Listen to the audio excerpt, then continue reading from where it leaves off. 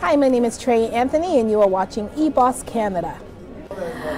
I feel that's a really challenging question for me because it's kind of like asking a mother what's her favorite child. Because at different points I never thought I would be more proud of a project such as the Kink in my hair because of the great success that it had and was able to give me for so many years. But now I'm working on my new project, When Black Mothers Don't Say I Love You, and it's kind of like a rebirth and having a second child and a second baby to take care of. And I love it just as much and with as much passion. And I learned a lot from the first baby, which was the Kink in my hair, right? So it's hard for me to decide which one is my best and the one that I'm most proud of, because I think each one has provided me such different opportunities and different learning experiences. So what I can say, what I'm most proud of is just being able to do work that really speaks to Black women and give us a voice and give us a stage and give us authentic stories to be proud of.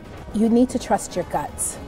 There's a lot of times, and that was a big learning lesson for me, where I collaborated with people because A, I thought maybe they had more prestige or more visibility than myself, or B, they were putting in money and that I thought I needed, and my gut told me these weren't the right people, and I didn't listen to it for whatever reason, for those things, and it was a nightmare.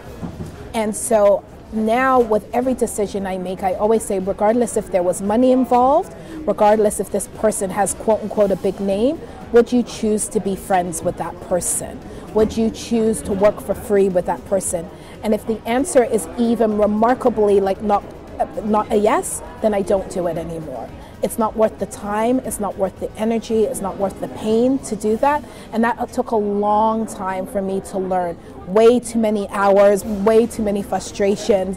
And so it was something that now I just go by my gut. From the first time I meet you, if my gut says this isn't right, I don't go past that. I listen to my gut. And that was a really valuable lesson for me. And I think it's something too around turning 40, you trust yourself more. So I love that about myself. 40 made me believe that I know what I know. My biggest mentor right now has been Janet Sears, playwright, director, producer.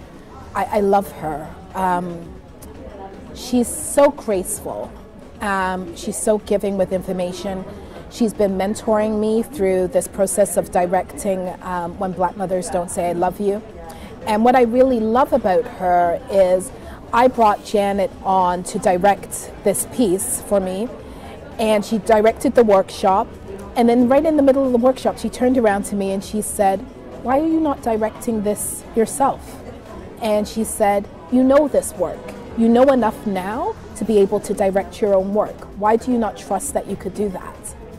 And I was like, no, I need you. And I think it's such a wonderful grace when another woman can empower another woman.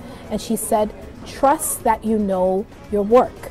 And she says, "I will be available to you, for you to talk to go through the process." But she goes, "You need to direct. We need more female directors." And she said, "You know this work. It comes from you."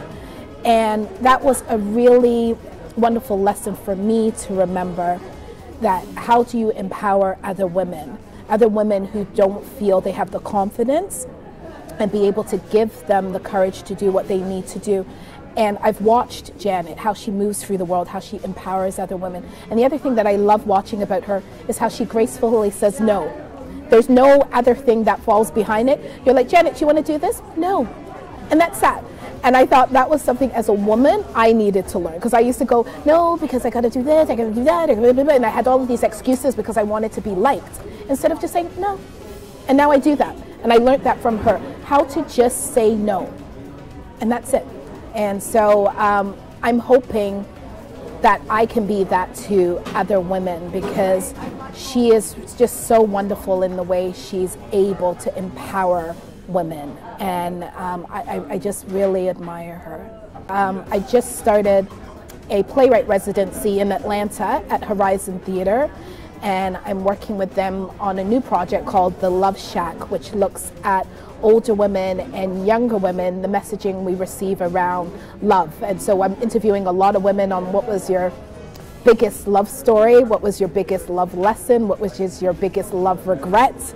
And it's older women talking to their 20-something younger self. And so it's an intergenerational piece, which I'm really excited about. So we have young actresses playing older actresses and younger actresses playing themselves. And so it's a really exciting piece, and it's going to be my first work that I'm developing in America. So I'm excited about that, yeah.